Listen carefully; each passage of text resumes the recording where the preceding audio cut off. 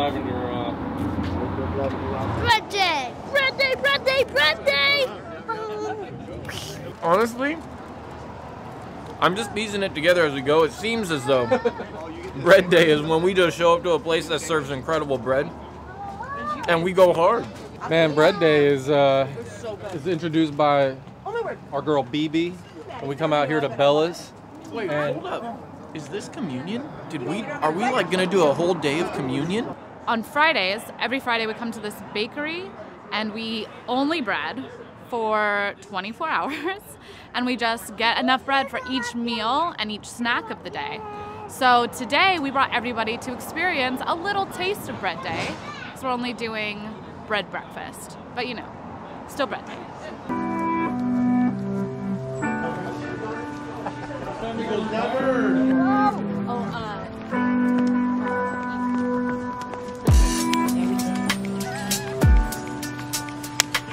Hey, what do you think? Hey, Christian. Yeah. So tell us how savage you were. Hi, Nine. Yeah. I don't know. It's almost like I wasn't aware that I was, but then I was. And that was like part of the issue. Because if I really didn't like you, it was uncomfortable. Everybody knew it. And I would make sure that none of my friends would talk to you. Like if you were mean, everybody was going to know it. You were a monster.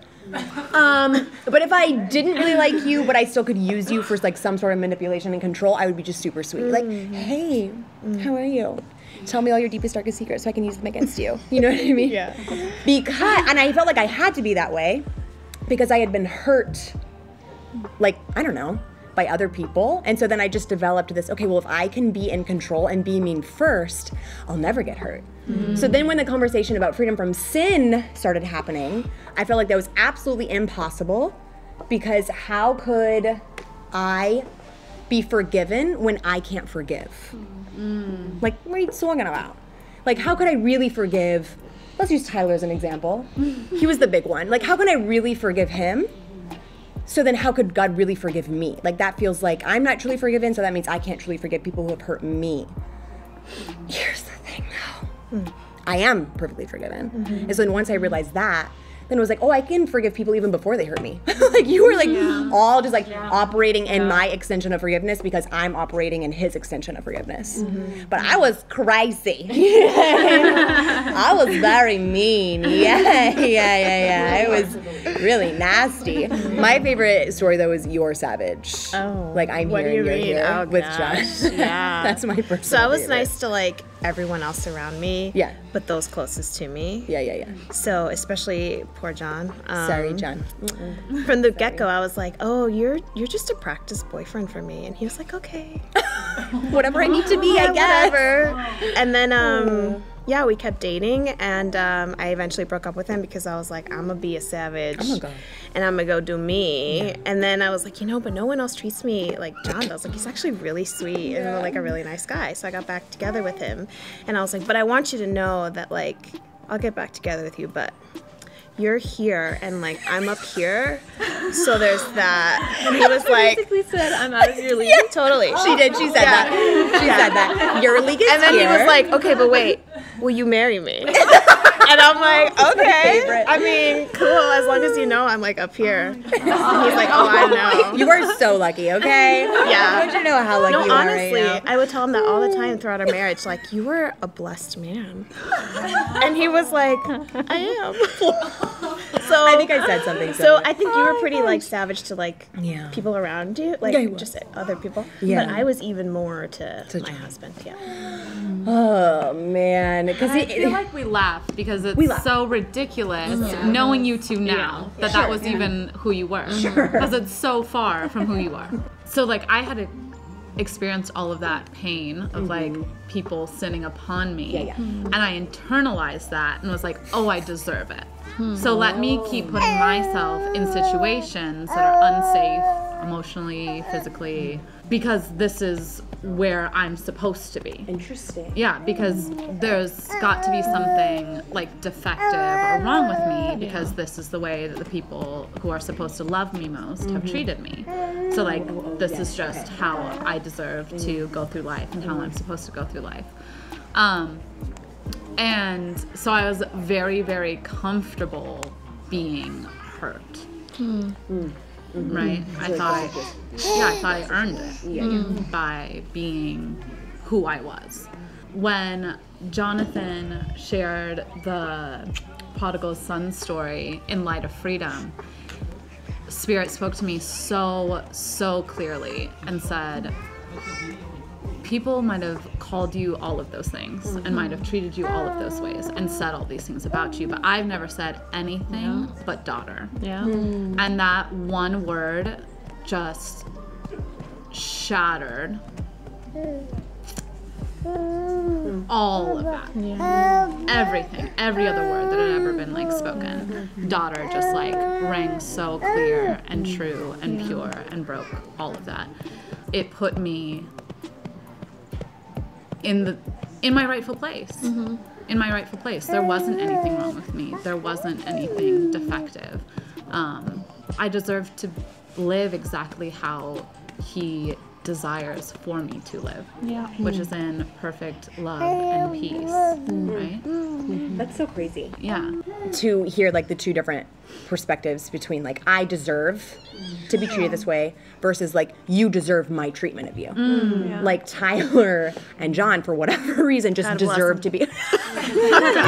Those blessed boys, I'll tell you that right now. Those are some blessed boys. But it was like, I have to treat you this way because you hurt me. Like, I'm sorry. You just deserve it. So in the same way that you felt like you deserved it, I thought the same way about Tyler. Yeah. Like, you deserve me to treat you poorly because of your actions. And then Jesus comes busting in like, you know what you guys deserve? Me. Yeah. Because you're my kids. So anyways, you want to talk about what's deserved, it's, redemption and freedom and like peace that surpasses all understanding. And you're like, wait, so that actually speaks true for everybody then. Yeah. Because you mentioned like you didn't feel like you were capable of forgiving other people, and then you didn't feel worthy of being forgiven. So it's like, it's how you see yourself. Yes. And then when we get set free, it changes how we get to see everyone else. It makes it so beautiful. And then you start to realize, oh my gosh, Jesus died to reconcile and redeem literally everyone. And you just, all of a sudden you see all these people as image bearers and you can't see them as anything else anymore. Yeah. I experienced all of that hurt and all that pain that people had put on me. And I would be like, oh, they, like, it's, I would be really angry with them, right? Because I was like, I can't believe that you would do that to somebody, right? Even though I felt like, oh, I totally deserve it. Like, I still can't believe that you would hurt somebody like that, right? And now I'm like, oh, no. They just were living out what they believed about themselves, and they didn't know anything else. Totally. And like, I love you, and I'm so sorry that you didn't understand who you were. Yeah. And I want you to come over here. And no, like literally what you're describing is what Jesus said on the cross. Like, forgive them, for they don't even know what they're doing. With the crazy, people be like, oh, well, we can't be like Jesus because that's Jesus. Like, that's the Son of God. Like, we can't really be like him.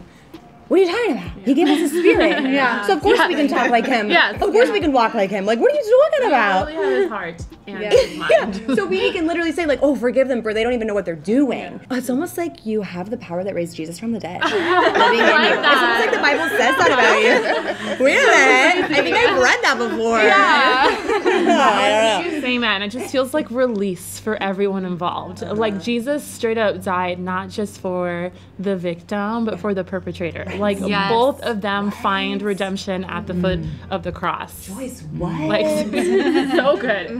The bad guys? Jesus died for the Tylers? What do you mean? But he's the bad one. Oh, that was old morning. I'll tell you that right now. I'm like, oh no, the gospel's just for people who mess up like Tyler. It's not for me. No, there's healing for both. That was a crazy thing. So then it's no more like, oh, I'm here and he's down here. Hey, actually, we're both like way up. Whoa! Like, what? Heavenly places. We can't get here. Grown sister. Okay, all right. I like it. What happens a lot in these types of conversations outside of true understanding of who God is, and then also in tandem who we are, is that there's a lot of like, you're gonna be fine. Like, you have peace. Like, Jesus loves you, and it's a lot of this. Yes. But there's no true healing. Yeah. No, yeah. And what we've all experienced is complete transformation and healing, not just in the present of like, I'm okay out, you know, that stuff happened in the past and like I understand and I'm moving on, but like no, it literally doesn't matter what happens now, Right. because nothing can touch me, because it's not me that lives but Christ who's living in me. Absolutely. And like, I'm so good, Mm-hmm. and I'm gonna continue to be good because he's good and he's the one that's filling me. And Absolutely. Just like an hour ago, Morgan asked, "How are you doing?" And I always love this question from people that understand, you know, freedom from sin and that they're God's child, identity.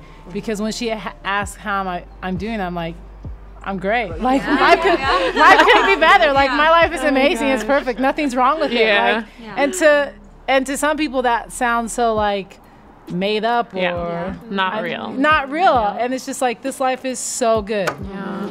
It doesn't matter what happens. Like BB saying, just you can't touch this. Like, And it's what we were. It's what we were created for. Yeah. Like I think God delights so much in the fact that we have received finally our identity, like from Him, and finally like quieted enough to listen and hear our identity as a daughter before we take on anything else. And He loves that, and so He watches us down here living our best life, no matter what our circumstances are.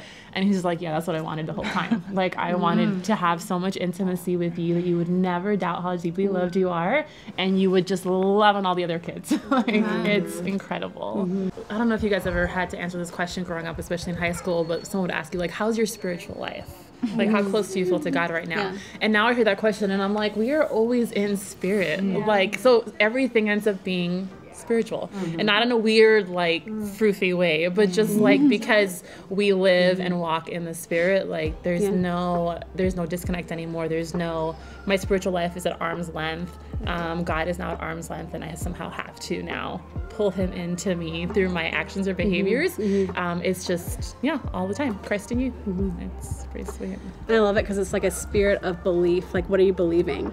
My son, he's 6 months old. He's born into the sinful world, but he was born as an heir. He was born as a son. And I get to teach him and I get to instruct him that he can believe that he's a son. He doesn't have to believe that he, messed up as this, boy who can't get anything right, made all this mistake. Like, no, you're a son, and you always were from the beginning of time. He was predestined, just like in Ephesians, like predestined for goodness, for greatness, for all the things. So, I love that. Yeah, I'd love to hear a little bit, Angie, because I know you and Kristen went through some things. Well, you want me to go into me and Christian, so. Well, I feel like a lot of like what happened between me and Christian was like, because I believed that I didn't have like any value, was like I accepted any treatment that like made me kind of feel like I did, even though in the end I was left feeling like worse. So I would do a lot of things that I wasn't comfortable with, like even before Christian. And I just remember thinking like, why is it that I keep doing this when I feel worse in the end? Like it's just for a brief moment. And so for me, when I received freedom, that was the most like beautiful thing ever, because I feel fulfilled. And knowing I don't lack a single thing, it's just it's so like relieving. Like I don't have to depend on somebody to tell me like you're so beautiful. Like I get to just believe it, because like He literally created me in my mother's womb, and that's like it's so like it still makes me emotional. Because it's so much more than like what I ever thought. Like that I just was like born into this world. Like no, like He literally made me. Designed you. And so how could there be something wrong with me? And like how could I ever believe that? So And what's so crazy is what you just said is not like this, Jesus loves me and like everything's okay. Like it's legitimately true. No, and so something I think that I've been like challenging myself now in is like, whenever we get our periods, like we feel really down in the dumps. Like, there's that day where like you're like, oh, I just feel terrible today. Like, I look terrible, you know, like, all that kind of starts wanting to come in. So my hormones don't even have to have a say over my life. Yeah, absolutely. And so I've been challenging myself in, like, the moments where I, like, want to do my makeup because it might make me feel pretty, especially, like, on those days. I'm like, I don't want to use something to make me feel a certain way because of what I know.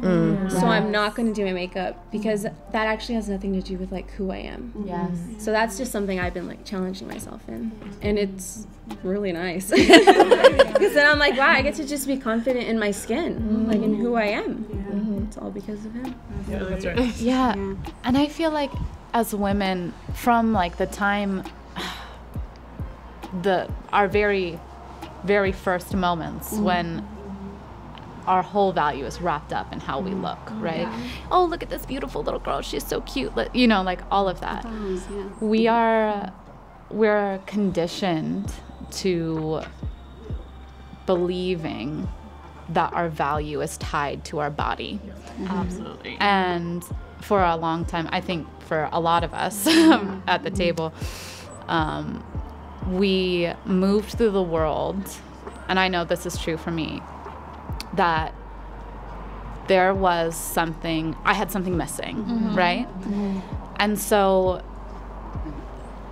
if I could get just a moment of validation, and it, like, if it was something physical or even just knowing that a man was desiring me, like, it didn't even have to be an interaction, just knowing that he wanted me made me feel like I had something worth. And I totally Right. agree with that because I dated someone because all the girls, like, liked him and thought he was, like, the cutest boy, and the fact that, like, the cutest guy wanted me. Oh, sure, It's like, oh yeah, I'll take that. I'll take it. I'll take it. All right, fine. Yeah, that's my whole life story. So Yeah. I navigated my entire life based off of having something to prove. Like, so whether it was performing in school or with work, but especially with the male species, I had the strongest desire to be desired. Like, for someone to say, like, I want intimacy with Joyce, I want to know her fully, and I want to see her fully. And so I just chased that feeling all the time, and it led me to do really mean things.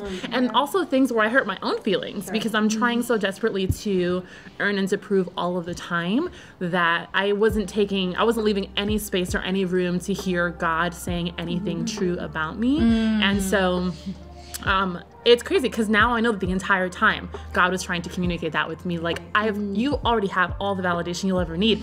I think you're infinite perfect. value. Yeah, like, I think you're perfect and gorgeous, and I made you perfectly and whole and complete and holy. Like, I lived my whole life being this perfectionist, but, like, how can I be a perfectionist if I've already been perfected in love? Like, it doesn't make any sense. And so now I'm like, I want to only hear and believe what my Father says about me. Like, if it doesn't match up with what God said, it literally doesn't land. It just slips right off my shoulders because I already, like, I've heard it from the only one that really matters. And so it's incredibly freeing to all of your points, like, incredibly freeing to be able to wake up in the morning and not have to be concerned with, like, how do I feel today based off of what I look like today, or based off of prove something. Oh my gosh, it's exhausting.